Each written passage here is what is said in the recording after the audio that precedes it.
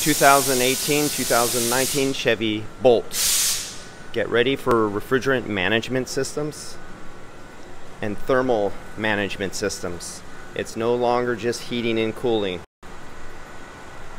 For the technicians who are coming into the field and the ones who've been in the field for 20 or 30 years or more, here's an example. You have cabin cooling. This is your internal heat exchanger.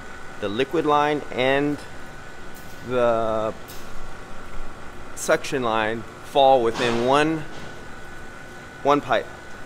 There's the expansion valve right back there. Here's where the liquid line goes internal and travels, being subcooled by the low side cool line. But they also come back here to another expansion valve that is directly ported into a thermal heat exchanger. This heat exchanger actually passes coolant through these plates, but it also passes cold refrigerant through these plates.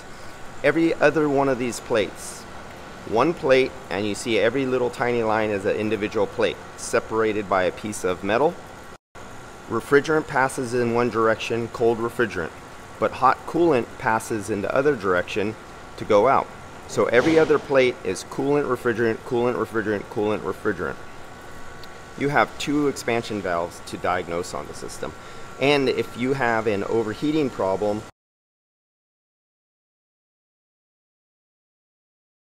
that's down here that you can barely see. Some systems might have 3 or 4 electric water pumps diverting coolant to different directions. So here we got to cool off this module up here. You got the coolant going in, coolant going out right there. We have to keep this cool. We also have to keep this cool down here. Everything is about cooling. If you don't cool, you'll be dead. If you notice all the coolant passages in and out, and either they're going through what we used to call a radiator, just think of them as a heat exchanger. A condenser is nothing more than another heat exchanger. A plate heat exchanger, another heat exchanger.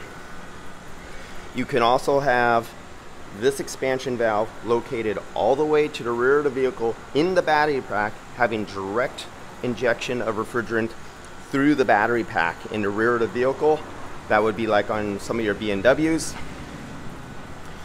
Some of your other vehicles may have air to air, where they stick another expansion valve to another evaporator in the rear of the vehicle, then feeding cool air over the battery to cool it off. So there's many different topologies that are used. I'm doing a recovery here. In this case, right now, through this 3/4 inch vacuum hose, I'm cleaning out and making sure there's no moisture or air inside my manifold or any of my refrigerant hoses going all the way up to the fittings. Before I have them off right now, before I have them connected, I want my manifold completely dry and clean. So it gives me the best high quality recovered refrigerant for the job that I'll be performing. This is all recovered out, and everything is sealed and recovered. And as you can see here, I'm down to 93 microns. You have a complete clean dry system, air free, ready for recovery. You just don't hook up gauges, have gauges sitting around for a couple days and then hook them up again. You literally clean and dry your gauges and your hoses between every job. It's a little bit more time, but here we have a high voltage electric compressor that has to be moisture free, and the oil breaks down really fast and the acids get formed really fast with the combination of refrigerant and the hot electric windings of the motor. More will be taken up this in a future video to explain in more detail.